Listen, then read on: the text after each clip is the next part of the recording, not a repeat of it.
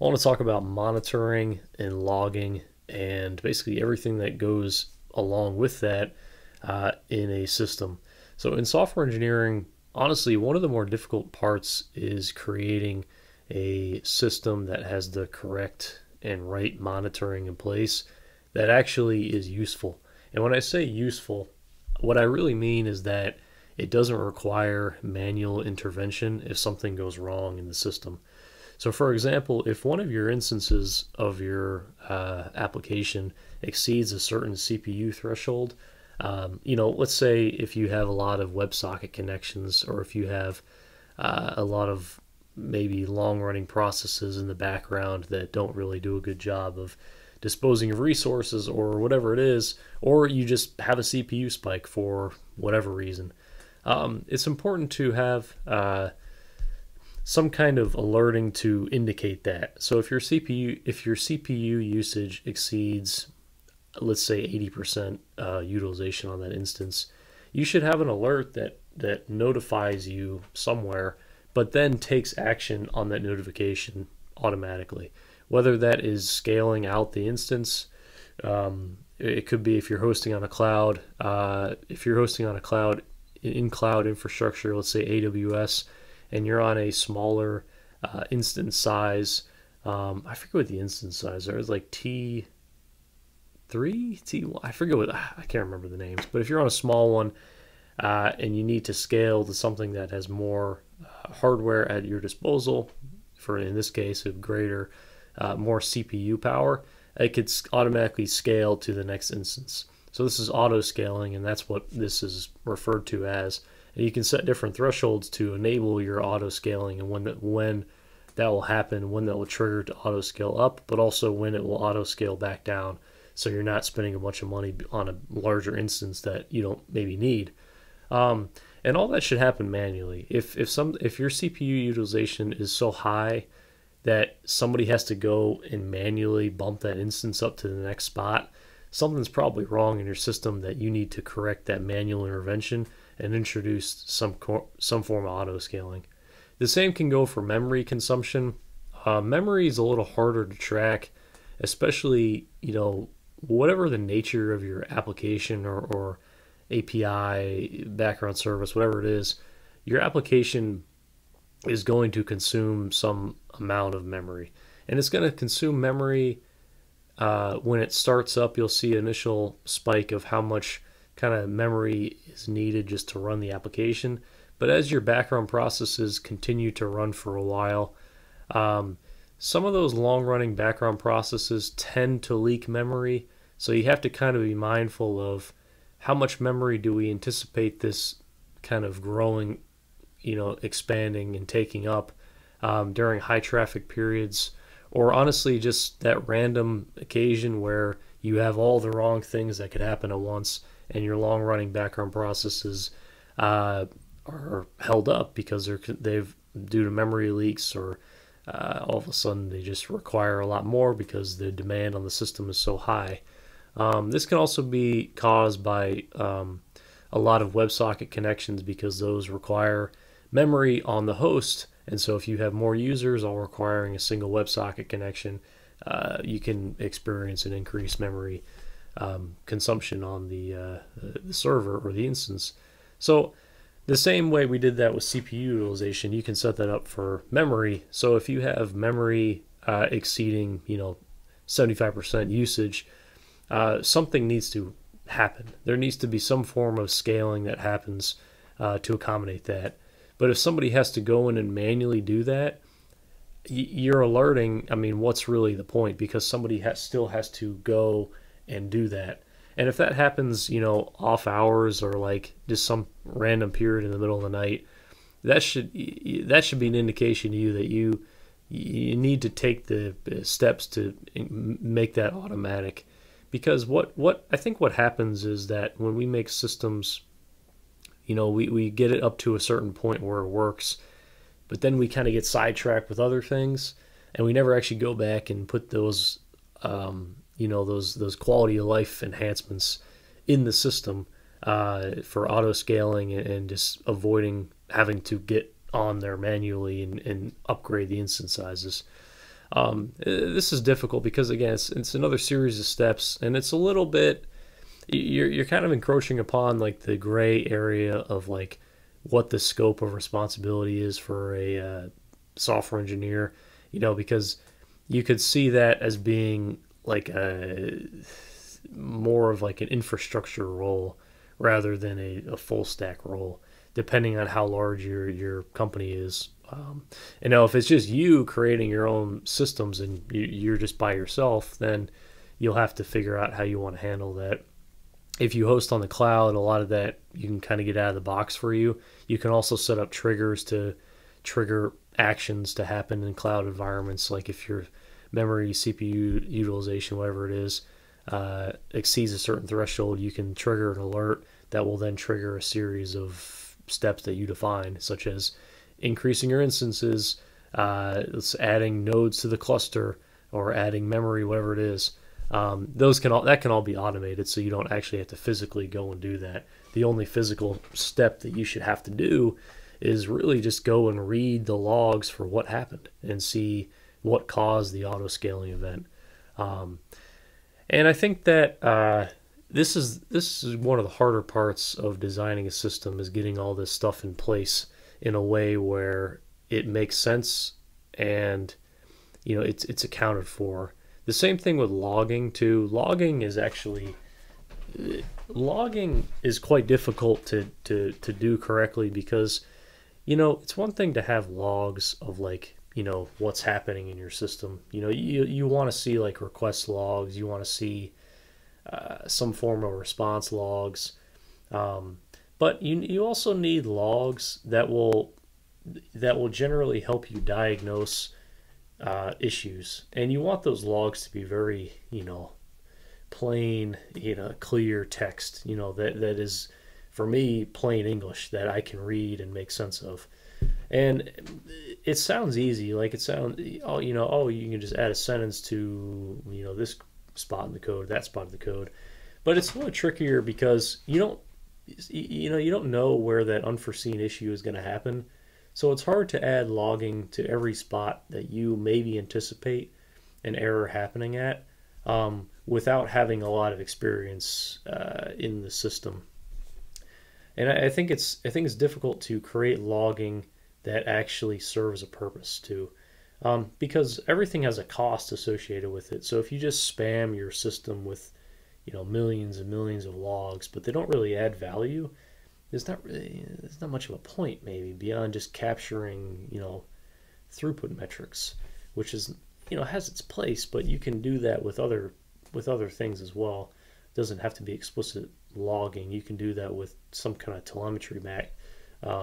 telemetry tracking on HTTP client requests. So logging is tricky, and there's different log levels in the .NET world, like information, debug, warning, error, critical,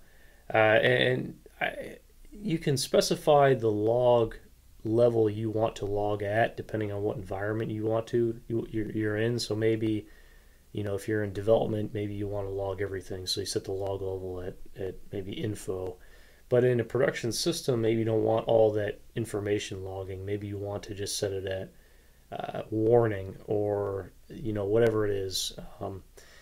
And the reason it's difficult is because you don't want to just go and arbitrarily add logs to places you think need logs.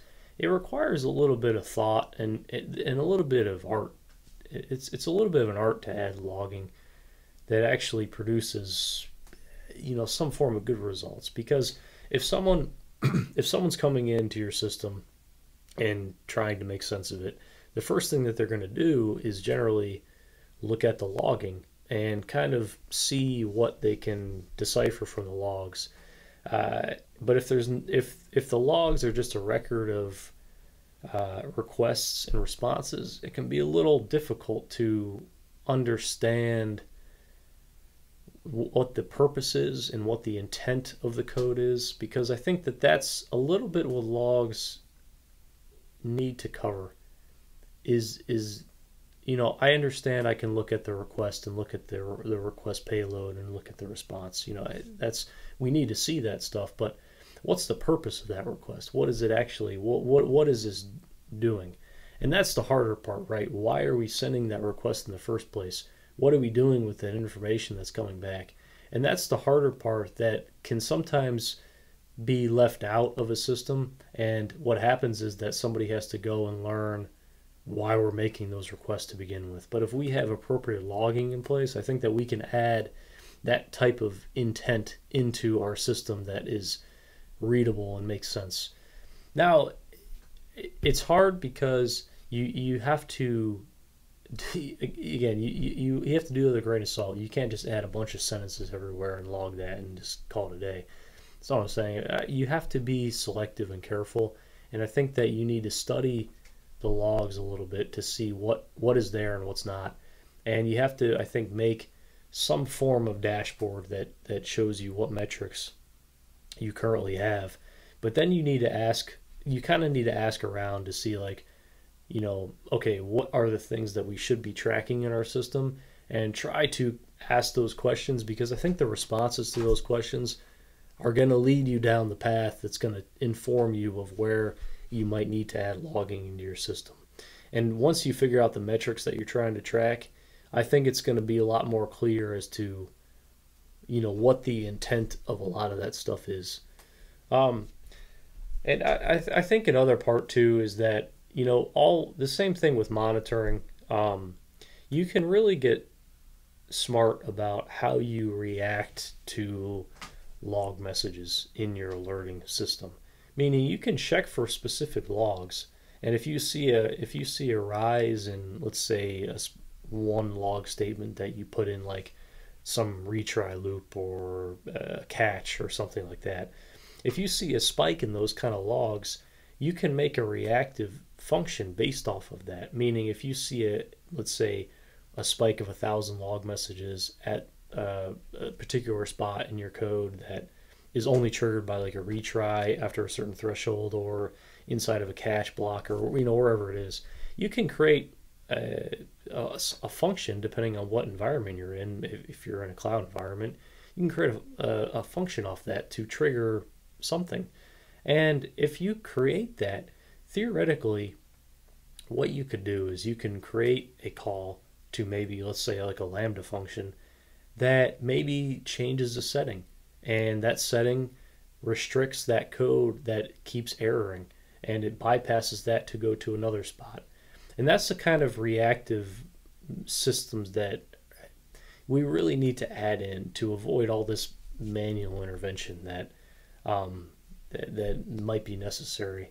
Now, I'm not saying that that's what you should do, but I'm saying that that level of responsiveness is possible depending on how your system is set up. And one of the things that I personally like to do is it's easier to mitigate errors and issues if everything is wrapped behind some form of feature flagging or a setting or anything like that. And everything shouldn't be behind one of those, but really, really critical stuff I think makes sense to be wrapped behind something that can be toggled on the fly without having to do a redeploy, because a redeploy inevitably will lead to some form of disruption somewhere, whether it's to your day because you have to do all this redeploy work, or it's to the end user that notices a slight disruption in service. But if you have a setting that can on the fly change that to another route in code, you don't have as much of disruption because you don't have to do some form of redeploy. And the code is instant if you check for the setting before you execute the code. So it's those kind of things that I think will be helpful to think through. And I'm not saying that is what we should do, but I'm saying it's one possible approach. And in the .NET world, it's really easy to do that form of like reactive programming, especially when you're tied into like styles of programming that allow you to build pipelines of code that contain paths. Like we've talked about propagator blocks before on this channel, but the ability to basically use a queue within your code and then push your push data through a pipeline and then dictate kind of what routes you take is super powerful. And I think this also leads also to how we think about cancellation tokens as well, because if we're seeing a spike in errors at a particular spot, we can trigger some form of cancellation based off of what we're the error that we see to essentially stop that path of code. Additionally, if you do add retry logic into your code, like if you're publishing messages to a queue, and let's say you publish messages to the queue, and then your consumer that's registered to listen to that queue consumes a message off that and does some work to that data and then tries to send it to an API, but that fails. What's going to happen is that you can set it up so that if it's a queue technology that does AMQP, adheres to AMQP or AMQ protocol, that error is then inevitably not going to send the acknowledgement back to the message broker or RabbitMQ, whatever it is. So if we have retry logic in there, we can retry that whole thing again to essentially re-get that message, try to execute it, and we can retry that a specified number of times. We can do it at a set interval. We can do it with exponential backoff. We can do it, just one time. And it's that level of reactiveness that helps, in addition to all the logging and monitoring that I was talking about before, because then if it fails after all the times, it can then send it to an error queue. And the error queue can just be kind of like you might call it a dead letter queue. Can be kind of we can think of it as like a storage for all the failed messages that are just now sitting there. And that thing, it will kind of remain, and if we have a consumer registered to listen to that, we can then pull those off there and then do something with that. If you look at architecture diagrams for systems, if you get any kind of like system design book that's out there, you'll see queues incorporated into various structures of system design. You'll see phrases like orchestration or choreography kind of pop up depending on how you want to communicate to those and how you want the communication to be handled from whatever producing service and consuming service. But those are the kind of things that blend very nicely into alerting and logging, because all that stuff is built with that in mind. And queues, I think, honestly, when you incorporate a queue into your system, like you pretty much will see in every system design book out there, you'll kind of see like an intent almost of there is going to be logging for this, because the queue basically assumes that we are capturing what's going into the queue, for lack of better words. So all that to say is there's really, really powerful stuff out there, and there's a lot of really, really solid books that go in detail about system design. But it's just it's hard to it takes a lot of time. It takes a lot of time to get all this stuff set up, and like anyone working in this job, time is hard to come by to add in all these kind of nice to have things. But if we do add them in, then it makes everyone's world just a lot nicer. But unfortunately, sometimes it's hard to get the time. So I don't know. I like to continue the conversation. I like to hear what other people are reading about in terms of alerting or logging, or what your personal projects use, or really just any unique or creative ideas. Maybe there's something else we haven't thought of about how we can create more reactive systems to logged events. I don't know. If you have any thoughts or have seen anything really neat around this, let me know. So I'll see you on the next one.